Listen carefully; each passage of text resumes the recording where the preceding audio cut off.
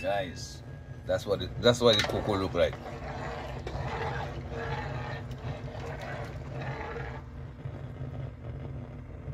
See, you could see the grease, the oil on top of this. That's a real McCoy, straight from Grenada, from a man called Denny in the Coco. To all the foreigners out there, people from England, people from North America. When you go to Grenada, go to a place called the Coco,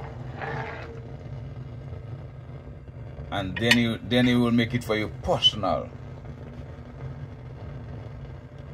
You know what I'm saying? And I'm gonna drink a cup of cocoa tea with a piece of coconut bakes. Don't worry, I'll make a video when I sit down. When I sit down with my bakes and drinking my cocoa tea, I will make a next video. But that's how you look like. That's the real thing. That's not no Milo. That's not Milo. That's a real cocoa from the island of Spice. So check Denny.